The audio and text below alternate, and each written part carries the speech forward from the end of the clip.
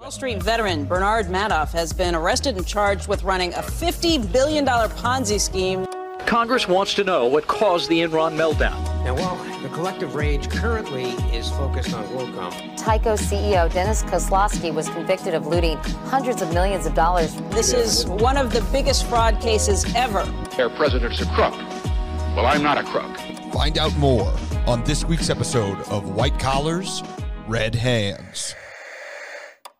On the season premiere of White Collars, Red Hands, we'd like to salute those who have made the ultimate sacrifice to give us the freedom to make this podcast today. In the last 100 years, over 10,000 U.S. military members have lost limbs for our life, liberty, and pursuit of happiness. Today, we are honoring one of those service members on our podcast, Brian Kolfage. Brian Kolfage, a true American hero and triple amputee turned internet troll turned con artist. What did he do? How did he do it? Find out on this week's episode of White Collars, Red Hands.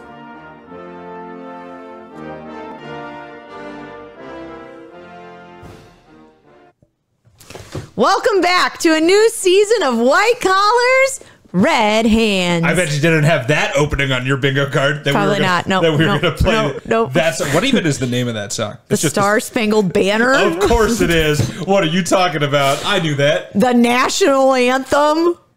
Hey, come on. I'm not. It's not on a lot of. It's not on any of my Spotify playlists. You know. Do you even know the words? Yeah. Okay. This is America. And there are amber waves of grain. Wrong song. Nope. That's right. That's America the Beautiful. America is beautiful. You're so right. Yeah.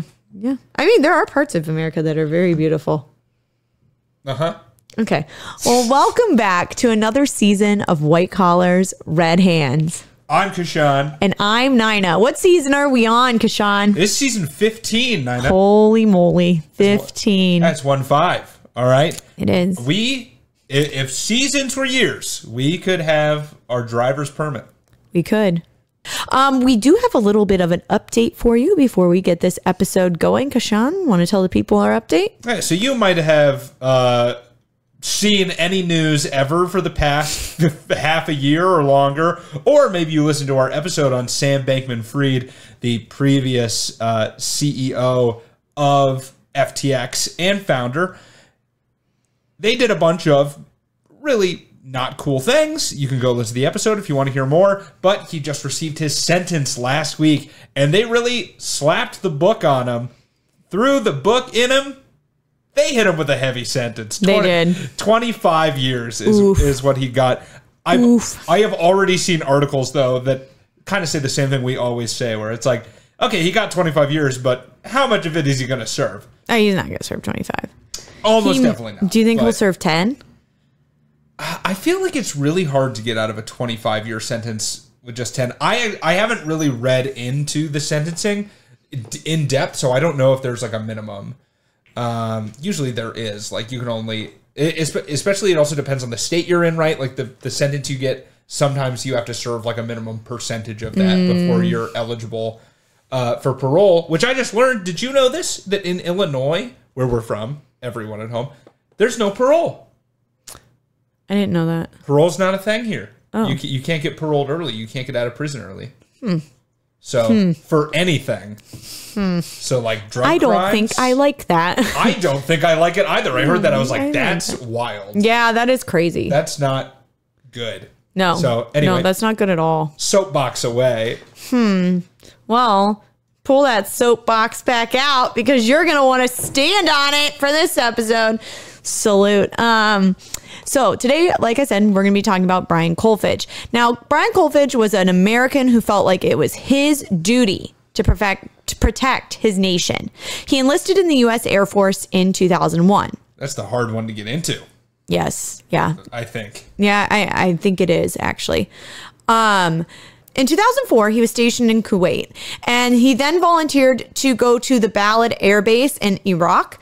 On September 11th, 2004, it's a bad day, not only in our nation's history, but also for Kolfage. Kolfage was sleeping in a tent, and then he got up to go to the gym before he was assigned to his duties for the day. He got up, grabbed water, and headed out of his tent.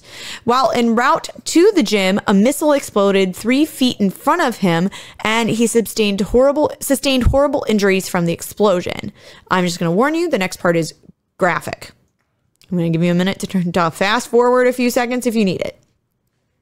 All right. So Kolfage actually thought he was dreaming because he had been asleep not long before that, but he kind of came to. He looked down and saw that his hand was barely hanging on his arm.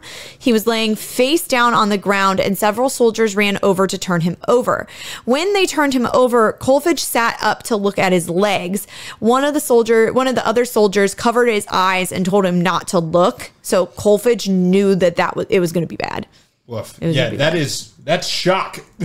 Yeah. I will say the dream feeling. Oh, he was 100% in shock because he said that he did not start feeling pain until he got into the ambulance. Like, he didn't feel anything, and then they put him in the ambulance, and then, like, obviously he was in so much pain he could, like, I can't even imagine being in that much pain. Yeah. And he said he was, like, screaming and cussing out everybody on the ambulance to, like, give him pain medicine, and I don't know if they didn't have it. I don't know if they didn't even know what to do with him, but it was bad. The body's an incredible thing, though, that it can not feel pain like that for a while. Yeah. Yeah. Yeah, and I don't know actually, and I'm sure he doesn't actually know how long it was from like the explosion to when he got to the hospital. But Kolfage was taken to a hospital. Once they got to the hospital, Kolfage remembers the horrified look on doctors' faces, and he does say that was like extremely unsettling when he got like I watched an interview, and he was like, the people who are supposed to be like taking care of you and who are supposed to be like used to this kind of stuff, to have them have that look on their face is very scary, because they were like, what the fuck do we do with this? No, that's wild. It's like being in a dentist's office and they go like, ugh. Yeah. And you're like, oh, you're like, no. What do you mean, ugh? Yeah, what does like, that mean? You like go to the gynecologist and they're like, oh my, like that's. Yeah, they pull out that comical like a chip clip and they put it on their nose. And they're like, all right, time to go. I'm assuming that's what a gynecologist is like. Yeah, I haven't been yet. Every time I go, they clip their nose. Anyways, after he got to the hospital, he passed out, and when he woke up, he was back in America. So I have no idea how long he was passed out. They probably kept him sedated. Oh, is what I would say. Once he went down there, like, keep this man asleep. Yeah. Kolfage lost a portion of his right arm and both of his legs in the explosion, making him a triple amputee. Kolfage received a Purple Heart for his service and sacrifice over in Iraq. Now, how could an American hero be featured on this podcast? Scamming people? It's not very red, white, and blue of him. Where's the patriotism? You'll find out. That is a really rough setup for us to talk about the crimes committed by this man. Is this very, very terrible and human story about him losing 3 of his limbs. But I gotta say it, like, this is such an important part of his story, though. Oh, yeah. No, you can't skip it. That's no, you cannot skip this part. However... You can't be like, oh, by the way, at the end of the episode, by the way, he didn't have his legs. Oh, yeah, by the way, he's a triple amputee. He has a really cool prosthetic arm, though. It, like, looks like a hand, and then because he lost, like, from here up... mid forearm up. Yeah, like about, well, you can't see mid forearm to the hand. I guess he lost his hand, but because like he still has a large, like beyond the elbow. Yeah. So like this thing like fits over his hand or over his arm, the prosthetic, and then it looks like a hand, not a very realistic hand, but it's shaped like a hand. And then when he moves his arm, the hand open and closes. Oh yeah, they do that now. So he got the Skywalker special, is what you're saying. Yes, he did. He got the right at the mid forearm. Yes, gone. Yes, yeah.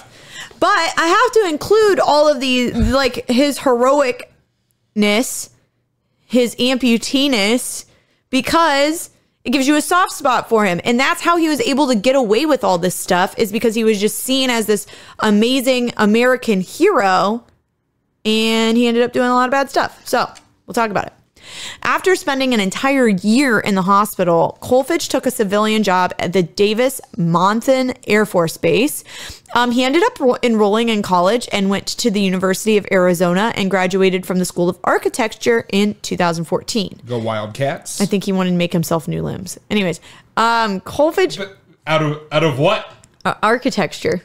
Out of building? He wanted to make a prosthetic arm out of a building? Maybe he was going to take the steel beams. That'd be dope. Hey, that would be kind of cool if you became an amputee, double on the legs, and then you got like stilts, and then you were super tall. And if they were made out of steel beams, because as we all know, jet fuel can't melt them. So at least you're there protected you go. for one more thing. One more thing. Right? Yeah. Kolfage, obviously, like I said, seen as a national hero, and he was invited by Obama to attend the State of the Union address in 2012. He was also a motivational speaker. And I mean, yeah, I would be motivated, or at least intrigued, listening to him speak. Now, our story could end there. Kolfage could build things with his good arm, and he could have lived a happy life, but that's not where our story ends. In 2013, I just have to assume that Kolfage got bored. He got bored, and he started spreading conspiracy theories on social media. He became a right-wing activist and started his own fake news sites. By 2015, Kolfage was associated with Freedom Daily, Keep America First, Right Wing News, Trump Republic, and Veteran AF. That's a lot to keep track of. Yeah, I think so. Basically, Freedom Daily was his, like, that was his site. And then I think he was just like affiliated with all these other sites. But he had an insane online presence. So, insane. Is it just like QAnon stuff? Or? Yeah, basically. Okay. When you said conspiracy theories, I thought you were going to pull out that he was the one behind the moon isn't real.org. No. He's not that one. Which, I mean, I don't know. But I mean, it's not real, so. They make some poignant points on the moon isn't real.org. Well, I mean, you know, the wind is. So. I mean, the American flag is billowing on the moon, and there wouldn't be any wind, so. Yeah. It was Photoshop. It was 1960s Photoshop. Well, they did it in a studio. Yeah, they had to take the pictures though, right? And then they shopped the photos, hence Photoshop. Yeah. Yeah. I don't know if you know your American history. I think I know it more than you, it seems like. But yeah, Kolfage, he denied owning Freedom Daily, but there is proof that his home address was listed as the company's business address. He also began writing articles for The Blaze, which is a site that I have heard of. The rest of them I had not heard of. Isn't that pizza store? That pizza restaurant? Yeah, it is. Oh, okay. So he ran Freedom Daily and some sort of pizza blog, I guess? He did. He did. Cool. He does. I forgot to include it in the outline, but I'll bring it up. But I will bring it up later. He does end up running his own coffee business. What a multi-talented entrepreneur this guy is. What a multifaceted guy. He can really do it all. He is. So as you can assume, all of these websites, they're conspiracy theories. They're just a bunch of clickbait. They spread fake news. You know, none of it's real. But being in this business was very profitable for Kolfage, who alleged in text messages that he was making $200,000 a month from these websites. That's not completely confirmed, but he had a huge online presence. I'm sure he was getting a lot of ad money. Was he selling supplements on the side too? Probably. Like Alex Jones? Oh, probably. I forgot about that guy. That's everyone's thing. If you want to be a huckster, sell supplements on your site. Yeah. Freedom supplements. Made from pure bald eagle extract without killing them because they're endangered in a symbol of America. So some of Kolfage's Facebook news pages were taken down when the company was doing a spam purge and claimed that his accounts were just posting ad farm links, which they were just, that's all they were. And then he was actually technically banned from Facebook. However, there is a, I'm going to air quote, fan page that operates under his name that 7 people run. So in technicality, he isn't the one posting, but I don't actually believe that. I do think it's him. So it's like 7 people in a trench coat pretending to be Brian Kolfage? Yes. Interesting. Which is crazy because they all don't have legs. Because he can't. Well, you could just put the wheelchair at the bottom of the trench coat. Right? Yeah, you could. Yeah, I mean, like, could. come on. You could. So on all of his platforms, he had about 700,000 followers. So he had a huge reach. He also had an insane, he was able to get like these, he was able to get people's emails. I don't really know how he was able to do it, but it was said that like he had email chains with thousands and thousands and thousands of emails that he actually ended up selling to a Republican politician in Kansas to like have them spread, like email their propaganda out to everybody. But well, because if you send this one prayer to 10 people and they send that one prayer to 10 people and they send that one prayer to 10 people, then eventually God will save the entire world. He will. Right? He will. Amen. Hallelujah. Kolfage actually really used his social media in an evil sense. He would use it to personally attack people and spread lies about them. He would post fake articles, and then when people would comment on his post, he would expose them for things that they didn't do. And truthfully, he would ruin their lives. Like there was one, he posted an article like totally not about him. And a woman commented on it, and then he was like, she hates veterans, like expose her. And like it got like 12,000 shares and hundreds and thousands of likes. Oh, shit. And she was like, I just like commented that like, it was, I think like the post was like a baby had cancer. And she was like praying for you. And he was like, this bitch hates veterans. Like it didn't actually make sense. Like none of this makes sense. Like this whole trolling thing that he did doesn't make any sense to me. So he would just like send his dog packs after people for doing nothing? Like not even disagreeing with them? He would do that too. Okay. But for not disagreeing with him as well. Just for like being there. How dare you post on my post? How dare you dox this person. This person doesn't like the new Beyonce album. Get her ass. Get her.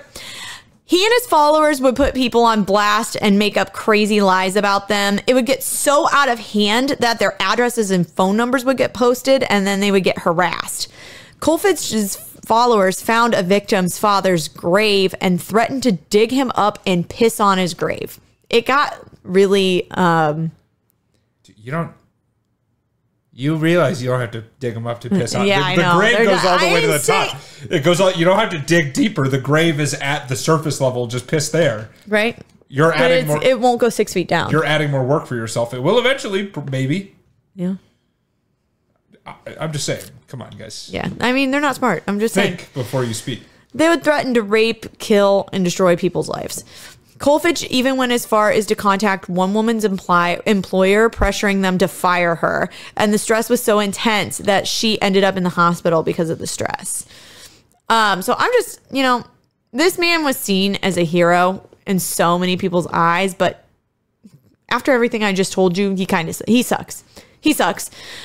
And he's going to suck even more because in December of 2018, Kolfage, Steve Bannon, who is Trump's former senior advisor. And I'm pretty sure in prison now? Mm-mm. He's not? He got pardoned. Oh, yeah. Yeah.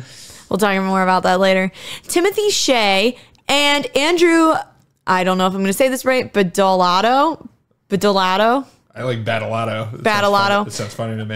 They started a GoFundMe to help Donald Trump in the effort to build a wall along the Mexican border. Yeah, that's what a multi-billionaire needs, a GoFundMe. Exactly. Kolfage said that he made the GoFundMe to, quote, because, quote, I was frustrated with our political leaders and what they were doing, their broken promises and the dragging things on. I thought having the GoFundMe would allow people to come together on the internet to show their support for what they wanted. Raising this kind of money shows how important this is and that people want to support it. Now, you might be wondering why the group used a GoFundMe in the first place. Well, Kolfage had used GoFundMe numerous times over the years to raise money, including a time that he raised $73,000 to, quote, stop social media censorship after he got kicked off of Facebook. He was also really good. Like I said earlier, he was really, really good at collecting emails, and he had an email list of thousands and thousands of people, which is why his stupid websites and GoFundMes were so successful, because he would just send all this shit out to people in their emails. Now, this GoFundMe, same thing. Also very successful. They raised about $9 million in 3 days. Hot. Damn, that's got to be one of the most successful GoFundMes of all time, right? Yeah. $9 million? In 3 days. That's crazy. It is crazy. Their goal was to raise $1 billion, which was the largest amount in GoFundMe history. And just remember, they took like 15% of that. So how much money would they be losing? Out of $1 billion, that's $150 million. Oh, shit. If it's 15%. Oh, damn. That's great for GoFundMe. Yeah, that's why GoFundMe would probably like, okay. They're like, you go right ahead. You make however much money you want, big boy. Mm-hmm. Just remember our cut. Because of the success of the GoFundMe, they decided to make We Build the Wall. That was what their campaign was called, We Build the Wall. They decided to make We Build the Wall a nonprofit. Now, the plan was to have a wall between the U.S. and Mexico constructed on private landowners' properties that bordered Mexico. So they weren't going to use, because obviously, this is U.S. soil. You don't, you can't just build. They were going to contact these private landowners and be like, hey, can we build the wall on your property? Sounds like you might need a lot more than $1 billion. Yeah. Honestly, for the entirety of the U.S.-Mexico border, that was their goal? I don't know if it was, I think it was 100 miles. It was going to pay for 100 miles of wall. Okay. I think I might say that later, but yeah, it was, I think their original plan was 100 miles. So like a wall big enough that you could still go around it. Yeah. Cool. Yeah. Cool.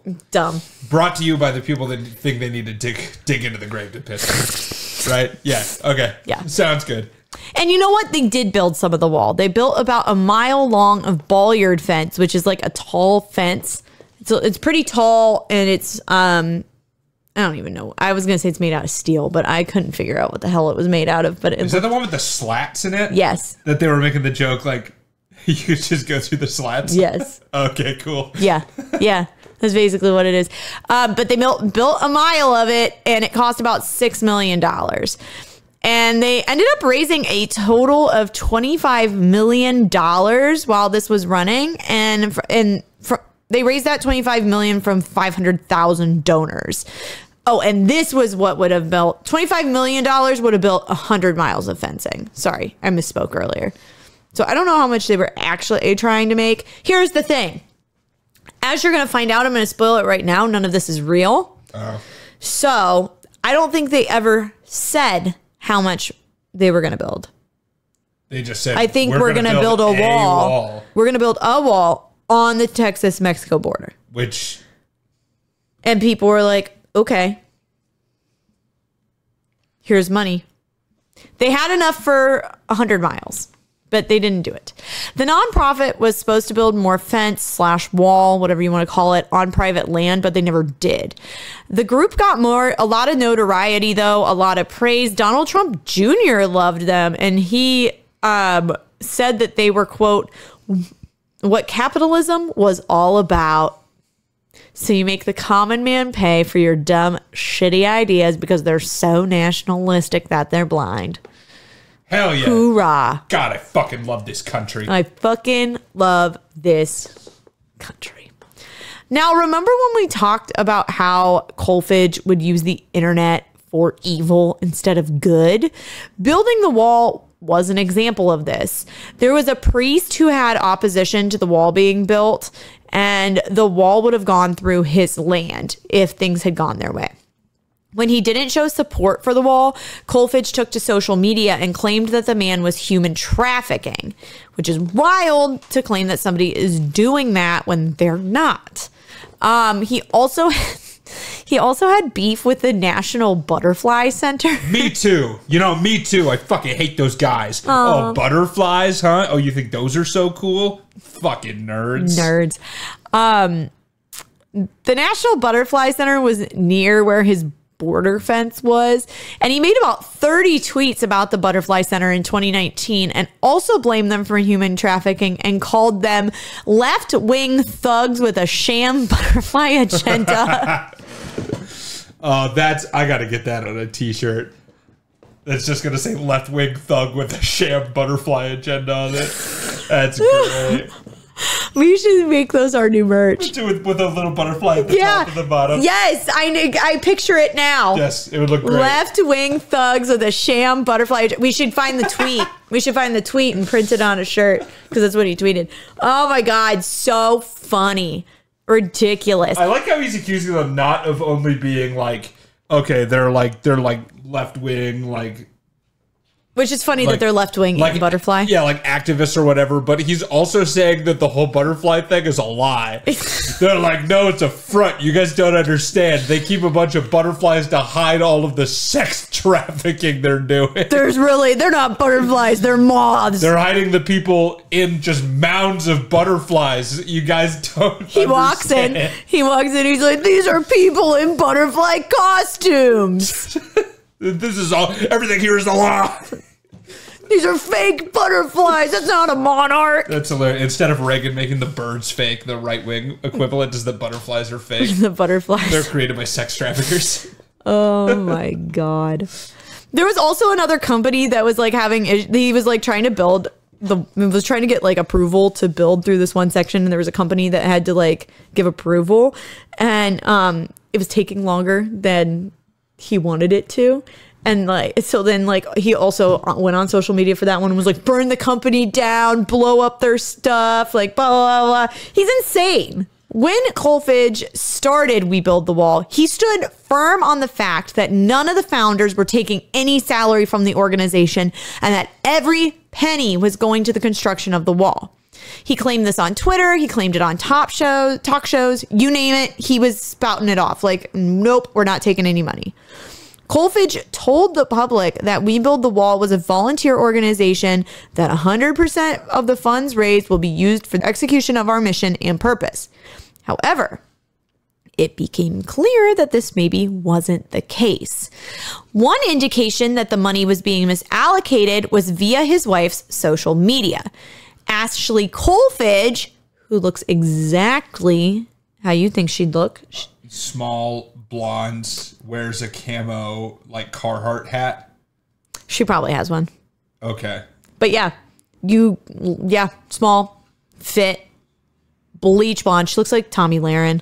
Yeah. She looks like, honestly, she looks like Walmart Tomi Lahren, but yeah. She looks like every Fox News host. Yes. Female Fox News host. Yes, like when I don't know what's up with you guys and that bleach blonde hair, but. And they're always like really young, and you're like, why are your female anchors like 22 and all? They barely got out of college. Your male anchors are like 60. It looks like a because Hollywood they're relationship. Because it is. It is. Fun fact: they met at Chili's. Of course they did. Yeah. What are you talking about? He was like, I feel God in this Chili's tonight. Like they were hanging out at the bar in Chili's. No, she was a waitress. Her socials. She would use her socials to gain notoriety to promote her modeling career. That is what she said. So she would take videos in their boat, their $100,000 Range Rover, their upgraded pool, their newly decorated house, etc. And I just want to say that the boat was named the Warfighter. You could have at least made it the Wharf Fighter, right? Because then it would have been a pun. No. The Wharf Fighter? This isn't a joke, Kashan. It should be. It's a boat name. Don't take this seriously. Our pontoon boat is American AF, bro. She has a lot of pictures on Instagram of her like holding the American flag in a bikini. Okay. Or like it like wrapped around her. Oh, okay. She claims that it was her money that bought the Range Rover. That was donors' money. What actually happened was, although Kolfage said he wasn't taking any salary, he actually took a $100,000 lump sum and then was being paid $20,000 per month. Oh, great. So it's not a salary per se. It's just a monthly $20,000 stipend with a $100,000 signing bonus. Yes. It's not really a salary. No, right? I wouldn't call it that. It's regular payment. Yes. For running it, but yeah, not a salary. No. Yeah, absolutely not. Absolutely not. In total, Kolfage took $350,000 for personal use. Steve Bannon actually took $1 million from We Build the Wall. So there's that. Obviously these, what would you call it? A stipend? Yeah, monthly stipends. These monthly stipends would never be disclosed, but they were hiding them in shell corporations. The men would route their payments through Nonprofit One, which was a shell company under Tim Shea's control. Yeah, Nonprofit One. Great. Not to be confused with Nonprofit Two, which is a totally legit business. Totally legitimate. Yeah. Should not be worried. They would do this with fake invoices and fake vendor agreements or vendor arrangements. They were using this money, like I said, for a bunch of different stuff to live a lavish lifestyle. Lavish lifestyle is a phrase we use often here, So like I said, they bought the boat, they bought the Range Rover, they got cosmetic surgeries, they bought jewelry. They did pay off their taxes and some credit card debt, so they weren't completely irresponsible, but this was with donor money.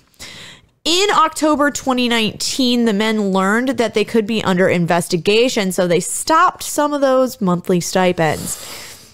So they knew it was wrong, too. Oh, yeah. That's the other thing. They also, of course they knew it was wrong. They also took it a step further and started using encrypted messaging apps to hide what they were doing. But it didn't work. On August 20th, 2020, Kolfage, Steve Bannon, Andrew Badalato, and Timothy Shea were all indicted for defrauding donors. It was shown that they had funneled money from their nonprofit for their own personal gain. Now, Steve Bannon got lucky, and he was pardoned by Donald Trump. But the rest of the quartet was shit out of luck. Rough. Should have been better friends with the president. Yep. Maybe he would have pardoned you. They've got no friends in high places. Just Steve. Yeah, they needed some, I don't know. Yeah, way to leave your boys behind, Steve, by the way. Yeah, you were in with them and you're like, hey, deuces, enjoy the rest of your prison stay, dickheads. It's like in Goodfellas, when he rats them all out and goes into the witness protection program and they all go to jail. It's exactly like Many people actually question why Donald Trump pardoned Steve Bannon, because Bannon profited off of what Trump's main running ticket was. And it's like essentially he made a joke of Trump and what he was trying to do. And also it was super clear that Bannon was linked to this. It actually made no sense not to pardon all four of them so that the trial wouldn't have gone forward. Like people have said, he should have pardoned them all or should have pardoned none of them. It didn't make sense to only pardon Bannon. But Bannon was his friend. True. I mean, he was a senior advisor. So there you go. There you go. We'll look no further.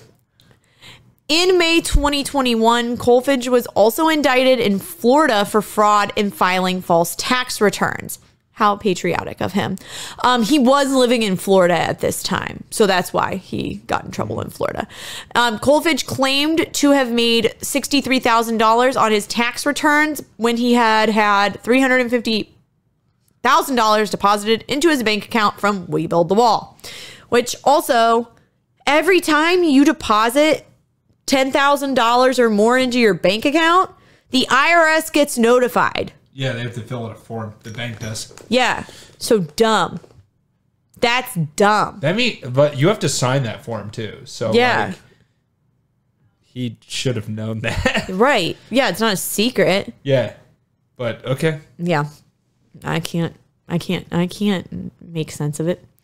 On April 21st, 2021, Kolfage pled guilty to one count of conspiracy to commit wire fraud and 1 count of some conspiracy to commit money laundering, and 2 counts of filing a false tax return. On April 26, 2023, Kolfage was sentenced to 51 months in prison that will be followed by 3 years of supervised release. He was also ordered to forfeit $17 million and pay $2 million in restitution. His release date is scheduled for January 2027. Okay, so he's still got another couple of years. Well, he was only sentenced to a little over 4. Yeah, 4 years, 3 months. Yeah, a little over 4. Quick math. Yeah. He probably won't serve all of that. No. I won't. I don't think most people ever serve most of their sentence. No. But I'm going to guess he's going to serve 2 years, and then he might have supervised release, but then he can get back to building that wall. Then he can get back to building the wall. Yep. And We Build the Wall was ordered to pay back restitution to everybody, so I don't know if those donors got their money back or not. Brian Kolfage may have sacrificed his legs and right arm for the sake of freedom, but it wouldn't keep him free. Kolfage is an example of how too much internet power can get into someone's brain and completely morph and shift the way that they operate. Kolfage was an incel with a wife, trolling people for the sake of trolling and ruining people's lives who had done nothing to him. This power trip made him believe that he could and would, and ended up deceiving people just to line his own pockets. He may have wanted to build a wall between the U.S. and Mexico, but now all Kolfage will see the next 51 months are the walls of a prison cell that he deserves to be behind. And that's the story of Brian Kolfage. That's the season 15 premiere. Hell yeah. Yeah. Well, if you liked what you heard, there's more where that came from. We are on Facebook at White Collars Red Hands. We are at facebook.com/White Collars Red Hands. We're on Twitter or X at White Collars Pod. We are on Instagram at White Collars_Red Hands. We are on TikTok at White Collars Red Hands. We're on YouTube at White Collars Red Hands. We highly suggest that if you want a free way to sponsor us, please follow us on YouTube. Give us a like. Hit that notification bell. Hit that bell. Drop a like and subscribe. Don't forget to like and subscribe. Another free way to help us is if you can go on Spotify or Apple Podcasts and give us a rating. We love a 5-star review, but we will also take an honest review. We sure will. And another great way to help us build not a wall, but to just grow our podcast is by telling a friend. Word of mouth is the best way to support somebody. Share our stuff, all of the above. We would really, really, really appreciate that. A not free way to support us is by going to our website, whitecollarsredhands.com, and clicking on the merch tab. I am repping my White Collars Red Hands no, this isn't a t-shirt. This is a hoodie. I'm repping Mario. Yeah. Well, I'm repping our merch. This is a very soft hoodie. I've had it for years now, and it's still pretty darn soft. That's true. Not going to lie. I probably have had this, 2-3 years? Something like that. Yeah, 2.5. At least. Super soft, cuddly. I also have a mug that is not here with me today. What else? Oh, if you hear a white collar crime story and you like it and you want us to cover it, just shoot that over to us. You can do that via email at whitecollarsredhands@gmail.com, or you can DM us on any of our socials. We will see it and we will try to cover it for next season. Is there anything else? You know what? I think that's it. All right. I think we covered it. Well, thank you for listening, and we will see you next time on another episode of White Collars, Red Hands.